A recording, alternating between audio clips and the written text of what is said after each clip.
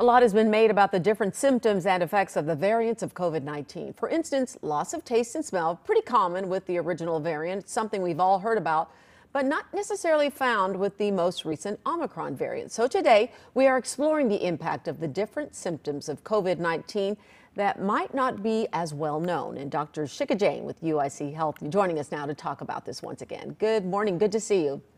Good to see you, Sylvia. Okay, I'm glad we're talking about this because these are a lot of things that we don't hear about. So the latest one is that Omicron could be resulting in hair loss. What do we know about this?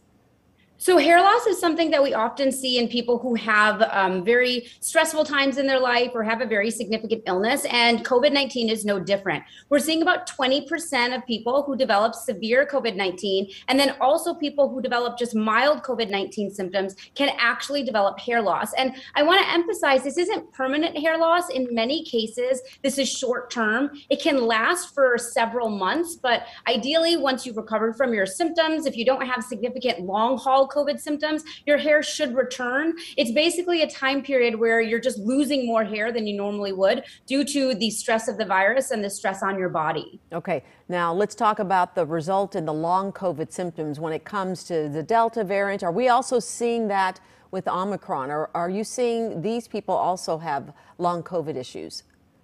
Anecdotally, we've definitely started seeing people who have Omicron who are having those long COVID symptoms. So things like a brain fog, not being able to remember what you're doing, some neurologic symptoms with numbness and tingling in your fingers, feeling like they're walking through water. So a lot of people who are developing COVID right now, we are hearing symptoms that are similar to long COVID symptoms.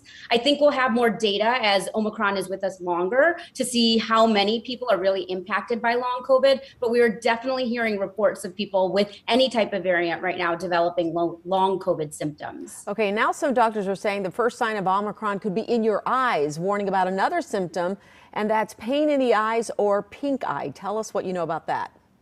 Well, we know that COVID affects the mucous membranes. And remember, we've been telling people even before, and in the hospitals, we're all wearing face shields to protect our eyes and protect transmission through the eyes. Just like pink eye or other viral conjunctivitis or other viral illnesses, you can develop an infection in the eye that can become serious. So if you do develop a red eye, a pink eye, painful, itchy eye, I would recommend calling your doctor or being evaluated or testing for COVID, because it could become more complicated. It could become more serious, and you could end up with vision loss if it becomes more serious. So don't ignore a symptom like a red, itchy, pink eye. Okay, so what is this COVID eye that is being found in some children? One mother complaining, saying her child's eye was so swollen it looked like it was about to explode.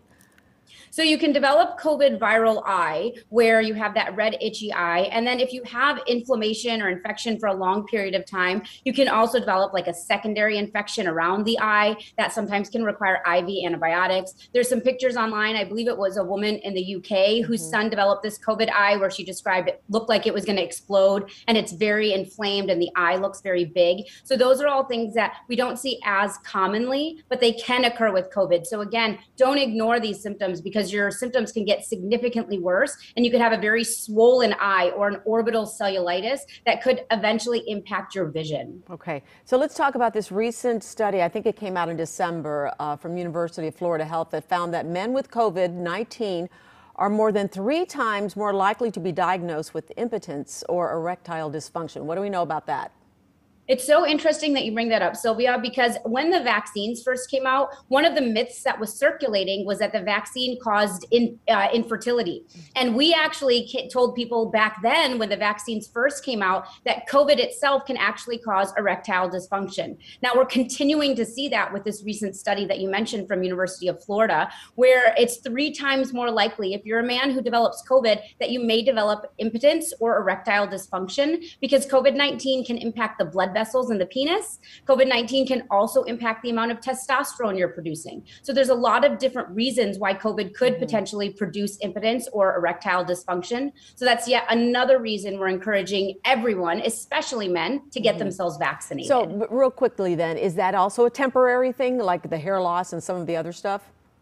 So we've seen some reports where it is temporary, but there's some earlier reports from earlier in the pandemic that says it may be permanent if it impacts the blood vessels. So again, in most cases, it should be reversible, but if it has major damage to the blood vessels involved, it may be more long lasting. So again, even more important for you to avoid getting COVID and get yourself vaccinated. Okay, Dr. Shikha Jain with all the answers. We appreciate your time. Good to see you. See you soon. See you soon, Sylvia.